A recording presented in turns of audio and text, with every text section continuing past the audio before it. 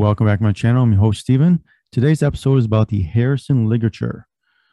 We may know the vintage ones. Also, Rico came out with a newer version. And we're going to talk about why they're so good, what to look for, because they can get blown out, and we'll look at the reasons why. Anyways, don't forget to give a thumbs up, subscribe, like, and share afterwards. And at the end of this video, if you look at the links, I have a link to an old video I did about ligatures and the way they put pressure into the reed. Anyways, we get right to it right now. Harrison ligatures were made by Mr. Harrison in the 1970s and 80s in Wymore, Nebraska. They're apparently all handmade and considered to be some of the best ligatures of the time.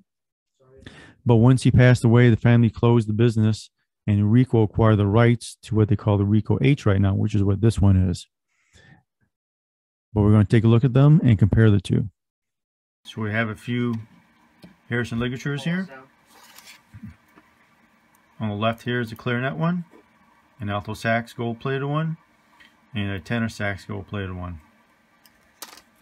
And I have a couple others here for comparison: a Bonade Inverted and a Vandoren Optima with the 3 plates. And we have a Rico H one right here, tenor.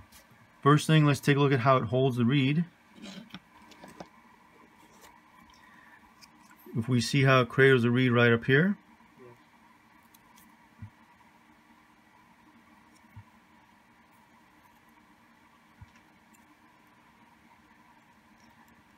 we can see the 4 points here, which are the main points of contact. This is gapped here on both sides, so the main pads right here. Long stripes of the H part right here. And looking at how this holds the reed, pressure point pushing it down this way, pressure point pushing down that way, both in the front and the back. If you look on the sides here, you see this is slightly curved on the side, especially this one on this side. These get blown out when these are no longer curved and they get stretched.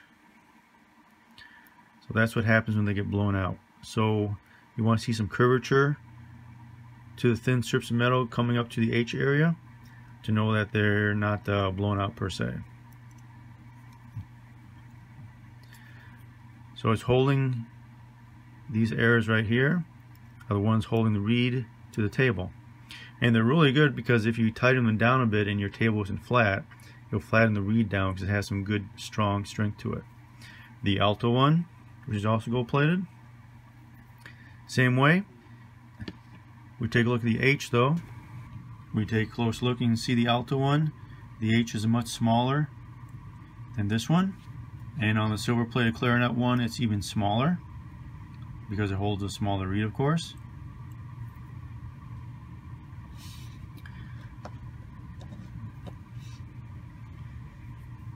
Now this one actually say on it, you see here, it says Harrison.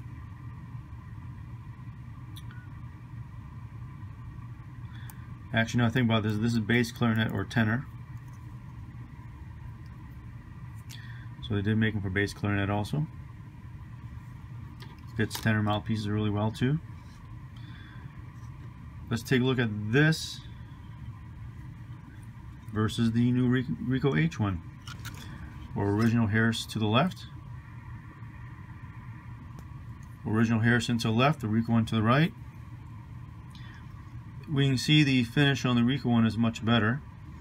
The H segment of it is not as thick, not quite as big. Taking a look from the top.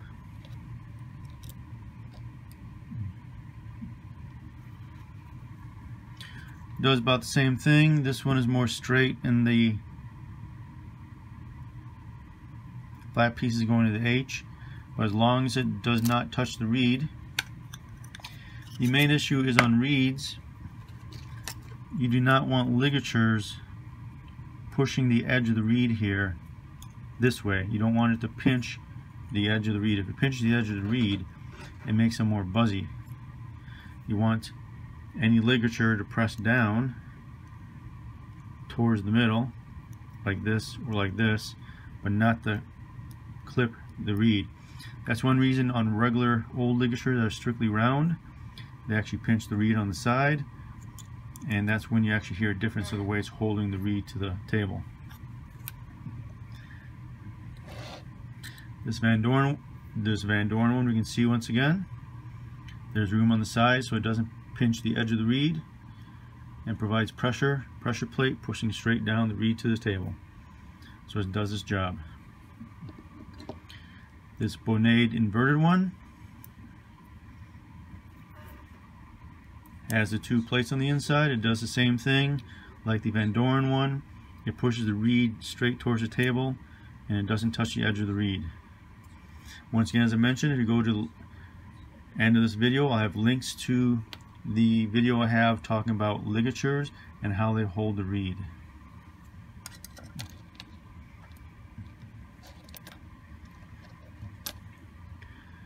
This one here, of course, has a Rico on it.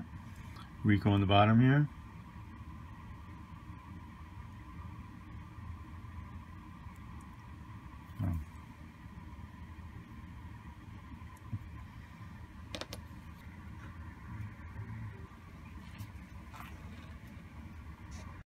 What we have here is a price list from 1982 for Harrison soprano, both gold and silver prices. Alto sax, gold and silver. Tenor, gold and silver. And baritone, gold and silver.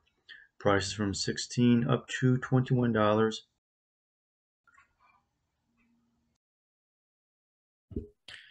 Anyways, that is our quick discussion about Harrison ligatures from the 70s and 80s. If you have any questions or comments, please post them down below. We want to thank you for listening today. Don't forget to give a thumbs up, like, share, and subscribe. You gotta love knowledge, gotta love life. You gotta love ligatures, right? They hold your reed on. We'll see you next time.